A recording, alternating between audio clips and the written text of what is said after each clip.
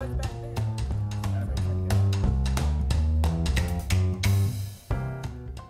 today's Kitchen Table Talk, we're discussing side hustles. That's right, ways to earn extra income from something that you're passionate about.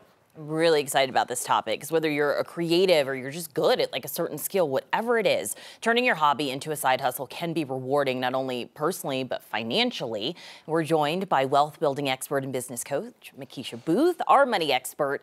And one of the things, I was reading some of this material that you sent me, and the thing that like stuck out in my mind at first was you just saying like, choose something that you get compliments on. Like that's where you start, right? Like what are you just good at? What do other people recognize you're good at, right? Exactly.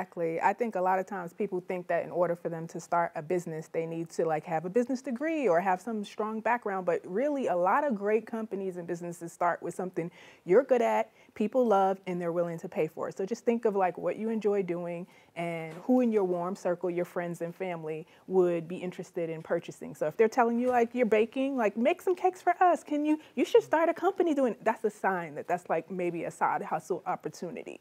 I love that you said it's a sign, right? Because a lot of the times all of us are in a gig economy, you know, we're just trying to survive. Exactly. So let's say you pick up on that sign, as you just stated, to our audience. What would be the next step?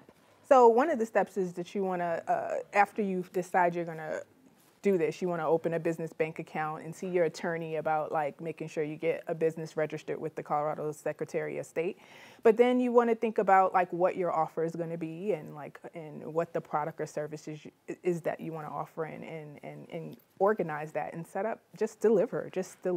I love Find that. A customer and deliver. Just deliver. Yeah. I know. Can I also sell not just like, you know, a product? I don't know that I'm out here like making anything. I certainly am not going to make a cake to sell. That wouldn't work for me. But like my expertise on something. Like I love decorating Christmas trees. She does. And teaching someone. And I thought about your husband too. Like maybe you don't want to like buy something that I can make, but I can give you my services. Absolutely. You can walk dogs. You can, if you're in a company and you are an expert in the area of work you do in your company, you might want to do some consulting or support for a small business in that area or another company in that area. So you can offer your expertise in graphic design and photography. You can go do dog walking. So services are definitely, first of all, they're also less expensive than trying to get together the inventory and supplies for products.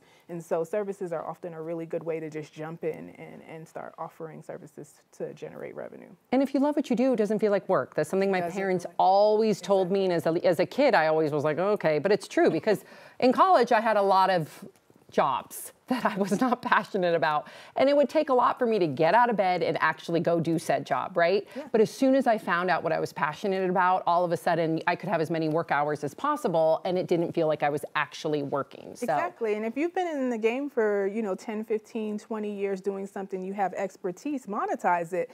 I wrote this post online the other day that said and you can charge really good for it. And when people ask why you charge that much, it only took you an hour to do that. You say, I'm not charging for the hour, I'm charging for the 15 years of experience behind the hour. Yes, better say that. Exactly. That's right. She's charging for the experience behind the hour. That's right. Thank you so much, Makisha. Thank you.